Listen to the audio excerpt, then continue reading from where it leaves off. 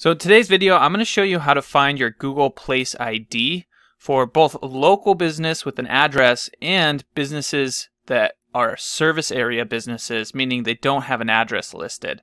And those are particularly tricky to find the Google Place ID for. If it's a local business where the business address is listed and there's a PIN, it's pretty straightforward. If it's a service area business where there's no address listed and it's serving a particular region, that tends to be a lot more difficult. And I'm going to show you a really cool trick at the end as far as how to find the Google Place ID for a service area business. So the first thing is use the Place ID Finder tool. It's provided through the Google Maps platform. And so you can just take the URL from up here, developers.google.com/maps, all this. You can just put into Google Place ID Finder and it'll pull up this tool. You'll be able to find it pretty easily.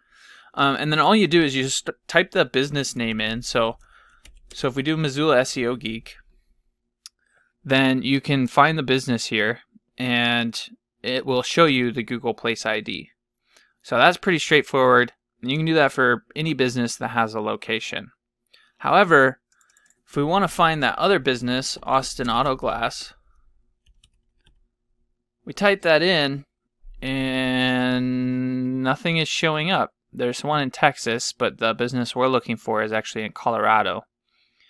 The reason is this is based off the address that's listed. So if it's a service area business, you're not going to be able to find the Place ID through this tool, and it is extremely frustrating. Trust me, it took me a long time to figure out this trick that I'm about to show you, and it's a total game changer. So here is the service area business we're going to look at. It's called Austin Auto Glass, and all we want to do is when you have the Google Maps listing pulled up here, click on the map portion of the listing. And then you'll see this bar pop up on the left side, and then the map, and then this red line shows the area that this business services, right? But there's no address listed, so you can't find the Google Place ID with this tool. However, if you copy the first 4 letters of this Google Place ID, for whatever reason it seems to be the same for every business. Now this might just be in the United States. I haven't checked outside of the United States, but copy that over, and then all you do is right click on anywhere in this white space here. Just right click and click View Page Source.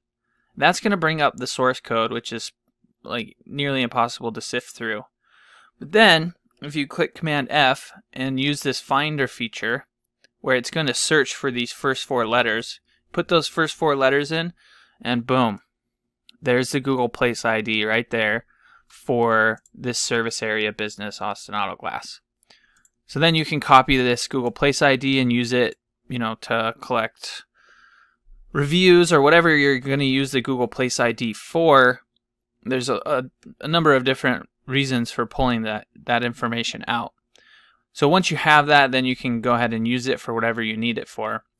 So again, it's pretty straightforward. If it's a business with an address, you can just go to the Google Maps platform, use the Place ID Finder, type the business name in, and it'll show you the Google Place ID right here.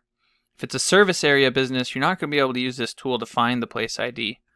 So all you do is click on the listing, right click on this white area, click View Page Source, Command F, at least on a Mac, and then you can enter that and find the Place ID here.